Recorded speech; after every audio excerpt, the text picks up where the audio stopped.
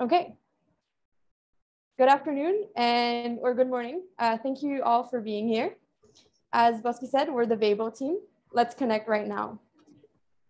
I'm Victoria Grandery, one of the product managers and co-founders of Vayble, based out of New York City, but today I'm calling in from Barcelona. And I am Teniko. I am a product manager and co-founder of Vayble. I'm from the island of Bermuda, currently in Silicon Valley. Product manager and co-founder of Team Vayble. And we learned some amazing things from our mentor, Sundar Sankaran, who is a director of product at Gap based out of San Francisco. And we were assisted by Michael Levani, who is a no-code developer based out of Nigeria. Victoria, Teniko, and myself, we have a couple of things in common. We all have moved around quite a bit in our life. We've made connections around the world, and we all share the same struggle. We can't keep in touch with our loved ones. Now, it's not uncommon that we find ourselves with missed calls that pile up or messages that we need to reply to, or have struggled with time zones where my grandma calls me from India at 2 a.m. and I have to decline her call, or that we have some days where we just don't want to connect with anybody. So we went out and asked 150 people a bunch of questions and figured that 62% actually also have struggled to maintain meaningful relationships and would like a solution. All of that made us conclude to the following problem statement, that adults aged between 26 and 35 struggle to find time to connect with their friends and family in real time. Now, while designing a solution for this problem statement, we had Anna the busy bee in our mind. Anna is a UX designer in San Francisco, and she has friends and family scattered across the globe. Her daily schedule is really unpredictable. She has a couple of goals. She wants to connect with her family and friends. She loves to be in the present moment, and maintaining those relationships should feel effortless and spontaneous. But while doing so, she faces a couple of challenges. Finding the time to connect is one of them. Her emotional availability is not always predictable. That's the second one. And then her final challenge is async communication. She really enjoys to be in the moment, so she likes real-time communication. So our solution for Anna is Vayble. Vayble is an app that helps millennials who struggle to find time to connect with their friends and family. When they are ready to chat in real time, they can go online, see which one of their loved ones are also available, and start a conversation. For our product demo, we have Victoria, who's on vacation in Barcelona. She's in a coffee shop. She's gonna go ahead and log in and go online to see who's available. She sees that Manpreet is there, so she's gonna click. It's gonna take her over to WhatsApp so she can start a conversation. She decides to give Manpreet a video call, and everyone say hello to Manpreet.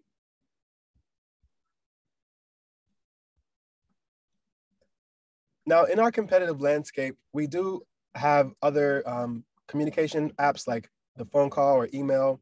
There's also social media like Instagram, Snapchat, and WhatsApp, as well as some business developed products like Slack and Teamco. However, we feel that our competitive advantage is that we're focused mainly on signaling when users are available to connect in real time.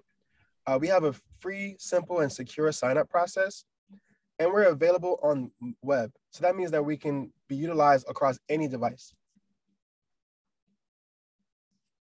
Now, some of our key outcomes from our launch, we did discover that our user conversion rate is below expectations. However, that means that we just need to collect more data to remove some of the friction points in user onboarding. Our MVP is missing some of the key features due to feasibility and scoping issues, but we're gonna conduct a postmortem to reprioritize our MVP roadmap. Talking about the roadmap, so as you can see, we're in Q2, we've just released our MVP, which enables users to go online, invite their friends, and have a one-on-one conversation. Later on in Q3, our expectation is to tackle 2 features that we had to deprioritize that will help with adoption and engagement. So adoption, the invite contacts, being able to do it in an automated manner so that there are more users on the platform, and that contacts, as a user, you have more of your friends and family online quickly. The one about engagement is the push notifications. So when people come online, that you're made aware as a user that some of your friends or family are online, for you to engage with them if you didn't remember to come onto Vayble. Q4 is going to be a quarter more about customizing the experience. It may change based on, postmortems and the way Q3 goes. All in all, we're trying to also integrate with the most used messaging platforms that are leveraged by anyone these days, and also keeping security in mind. So key learnings, it's been 10 crazy weeks. Our first learning is life happens. Some of us have gotten sick. Some of us have had to deal with job related issues. And all in all, what we've learned is when someone has to step out, the others have to step in. This leads me to my second point, where over communicating is better than under communicating. When you got to step out, you have to let your teammates know what were your action items, where did you make progress, and where they need to take over. And through stand-ups and through asynchronous touch points, it's been super important for us, especially because we've been working across 3, sometimes even 4 time zones. So some of us are awake and at times where others are sleeping. And then our last point is always maintaining a clear vision of the why. We've made a lot of decisions in the last 10 weeks. And every time we have to go back to our users and their pain points about why we've decided to build a certain feature, why we're picking a certain persona, because we have to come back to our problem. Thank you everyone for listening to us. We'll be open to questions.